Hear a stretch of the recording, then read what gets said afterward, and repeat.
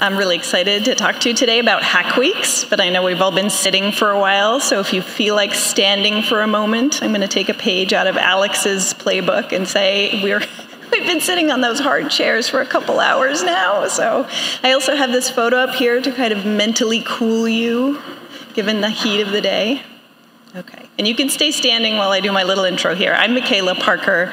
I'm the program coordinator for the MSDSEs, that's the Moore Sloan Data Science Environments, but I'm also first-timer to csvconf, so I want to say thank you to Danielle and the other organizers. This is a really fun meeting, and I have learned a ton. I've met some amazing people, and I'm just really grateful for being part of this group.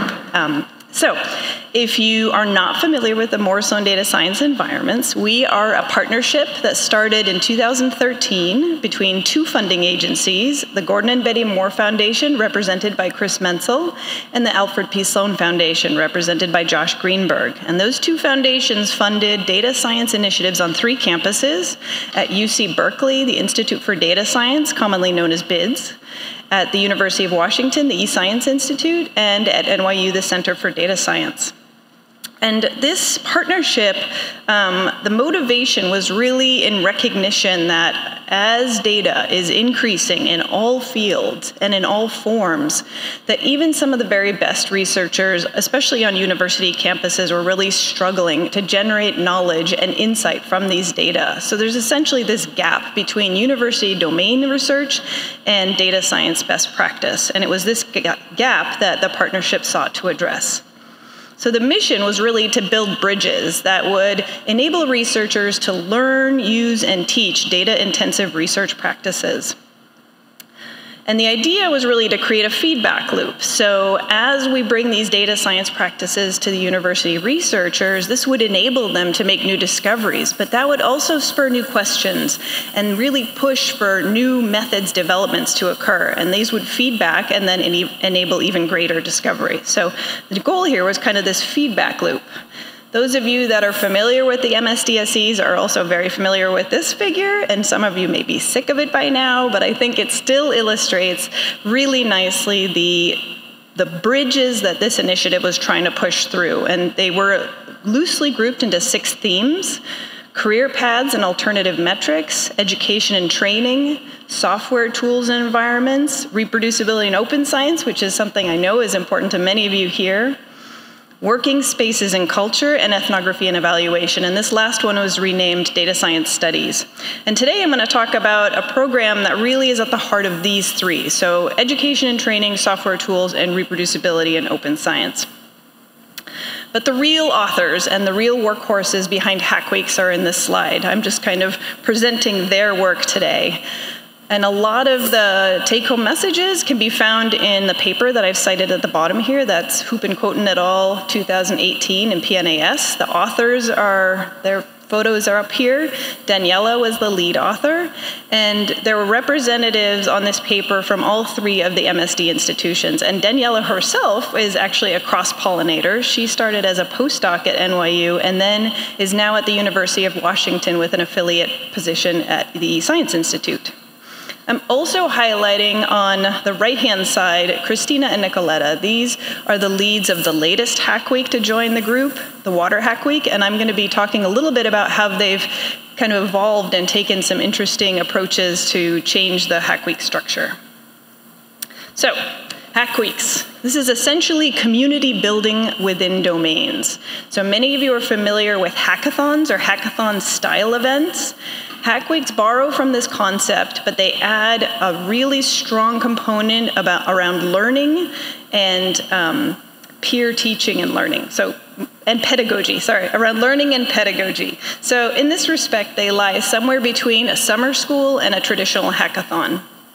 The components of Hackweeks include, as I said, because of the learning, lots of tutorials, both on introductory and state-of-the-art methodologies.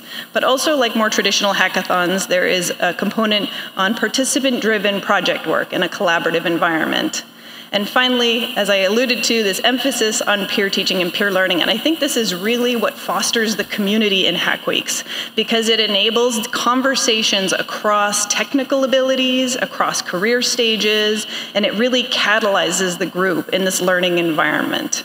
And also similarly with hackathons, Hackweeks take advantage of shared language and shared scientific objectives.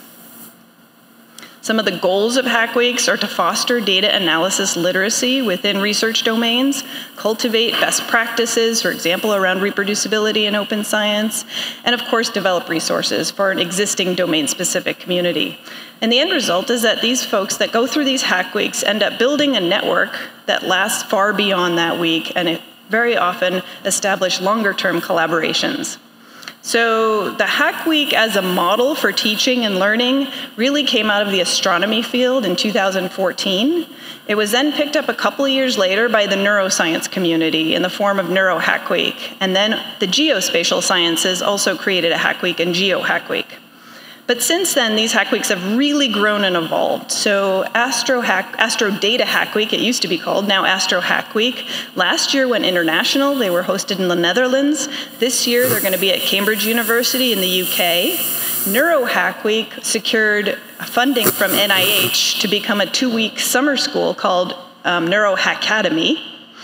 And just last year, the oceanography community joined the fold with the first Oceanhackweek. They're hosting another iteration this year. And this year, as I mentioned earlier, the latest domain to join Hackweeks is Water Hackweek. So they focus on freshwater resources globally.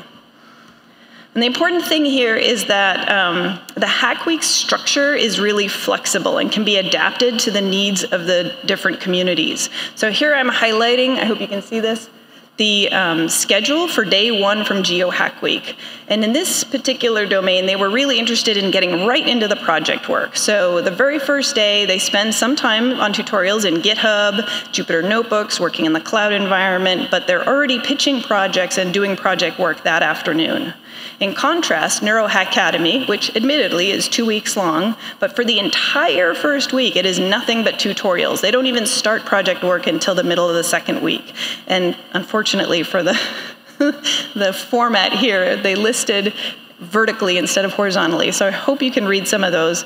But you can see that there's definitely introductory material on the first day. Again, GitHub, but also introduction to Python and R. A lot of these are borrowed from the carpentries, but then they quickly jump into more advanced topics. And as I mentioned, Water Hackweek started taking a slightly different approach. They recognized that their community had really diverse and also very specific and technical types of tools that they wanted their participants to have a grounding in before they began. So what they offered were a series of training seminars as pre-work. And you can see kind of the dates at the end of those lines. The Water Hackweek was held at the end of March. So this is almost 2 months of opportunities to kind of learn and get a grounding in some basic tools before the community met and worked through the projects during the Hackweek. So now I want to spend just a moment on participant diversity, because this is something that's come up a lot in this conference, and I think it's something that we all share a really passion for. As these Hackweeks grow, there are often more applicants to the Hackweek than there are spots. It's really important for Hackweeks to kind of maintain a small community. 40 to 60 is about the ideal size. But some of these Hackweek organizers are receiving applications on the order of 100 to 200. And so to start thinking about how do you choose participants when you want to maximize diversity in a Hackweek becomes kind of a hard cognitive load. So Daniela Huppenkothen, the one who's also the first author on the PNS paper, wrote this tool, and it's available on GitHub, really well documented, called Entropy. And unfortunately, when I told her I was going to talk about this today, she said, "Oh, I got to get the paper written. This is great. This is great incentive." And I felt terrible because I was pushing her now to like throw a paper out as fast as possible. She even asked me what time my talk was today. And I checked. I don't have the archive link yet, but she did submit it, and it should be under Computers and Society section. So the idea with Entropy is to take participant selection and treat it as a discrete optimization problem. Again, really relieving the organizers of that cognitive load of trying to juggle all the different attributes and factors of the people you might want to invite to your Hackweek. Daniela also wanted me to make sure to say that Entropy doesn't make participant selection fair. it just lowers the cognitive load. It's still on the user to define the attributes of the community that you want to include. For example, junior versus senior researchers, experts from various disciplines, race, ethnicity, gender, and then also set the proportion of the targets that you want to include. So I'm going to give you just a real quick example, and I don't know how well you can see that. This is a plot showing the output from Entrify when it was used in a conference called Python and Astronomy. And again, there's a GitHub link there, and it's all very well documented, including all of the, it's completely transparent, all of the participant selection. In this case, the plot is just showing geography. So where did the applicants apply from? And the organizers decided to group geography into 3 loose bins: North America, Western Europe, and all others. And the blue bars are the proportions. I realize you can't see the y-axis, but it's fraction. The blue bars are all of the applications they received, and the green bars are the recommended population that Entrify returned. The black line is what along the top there is what the organizers set as their target. And I know you can't see that, but they arbitrarily set it at 33%. So they wanted a third from North America, a third from Western Europe, and a third from all other countries. And you can see Entrify does a pretty decent job. Very often, though, it won't hit those targets exactly because, of course, it's also trying to optimize on a lot of other attributes. And so the user can also say, to me, it is more important that we have equal gender diversity versus some other attribute. So the user not only selects the proportions they want in the final population, but also the weight of importance of those attributes. So that brings me to choosing the right targets. Third from North America, Western Europe, and others may seem kind of arbitrary, which is why I really like what Hackweek has chosen to do.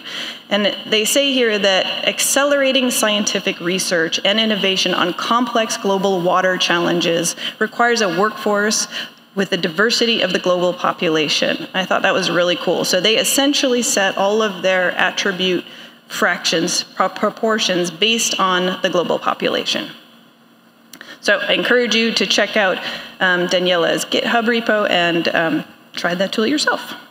Okay, so now I want to move on to how successful are these Hackweeks at their goals. And so those original 3 Hackweeks, Astro Hackweek, Neurohackweek, and Geohackweek, ran a series of identical exit surveys. I'm going to show you some of the results. This first set of results focuses on how much do these Hackweeks, in the participants' viewpoint, how much did the Hackweeks help them in their science? So here I'm going to ground you to these plots first. So the questions were phrased as, there's a statement along the top, and then the participant would either agree or disagree. And I can see you squinting, so I'm going to explain. On the far left are folks that strongly agree with the statement. Far right is strongly disagree. And then there's one box at the very far right that's I don't know. The y-axis is the fraction of responses. And I'll go ahead and read them across, but I wanted to ground you on these plots first because I'm actually going to show you the data as each separate Hackweek, but I think what I'd rather for this talk is that you just kind of get a sense of the general trend. So for example, in the first box, I hacked on topics, tools, or methods that were very new to me. In general, most of the participants kind of agreed with this. There were a few that disagreed. In the center plot, I believe the Hackweek helped me be a better scientist. There's a strong positive signal there. And then I feel like I learned things which improve my day-to-day research. So again, strong positive signal there, suggesting these Hackweeks are helping the researchers in their actual science, doing their work. But in addition, one of the goals of the Hackweeks was best practices, and in particular, we're curious about working open. So in this case, the plot on the left says, I'm embarrassed to put my code and data online. And there's a fairly even distribution here. So as you can see, there's still a sentiment that people are genuinely embarrassed to, as many of us may be, to put our code and data online. Similarly, in the middle plot, I am afraid that if I put my code and data public, I will be scooped. Again, there's a lot of the responses disagreed with this statement, but there are still some that agreed with it. But now what's interesting is if you contrast that to this question, I feel scientists have an obligation to make their code and data public. There's strong agreement with this sentiment. So the researchers in these Hackweeks genuinely feel like it is their obligation to make their code and data public, but they're still hesitant about perhaps how to do it, or they're embarrassed. And so I think there's an opportunity here to kind of help shepherd this community into those reproducible and open science tools. And during the Hack Week, they definitely got some of that best practices and help. So in the left panel here, I put code and or data I created at Hack Week up on GitHub or another public repo. So definitely many of them did this. I feel like Hack Week made me more comfortable with doing open science.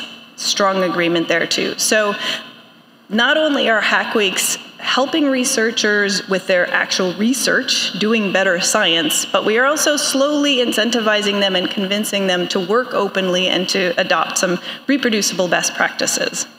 So as I mentioned earlier, all of these data and more are available in this paper in PNAS. And before I wrap up, I want to also talk about a flip side to this, which is community learning across domains. So Hackweeks, as I mentioned, is really about bringing community together and learning within a domain with shared language and shared scientific objectives.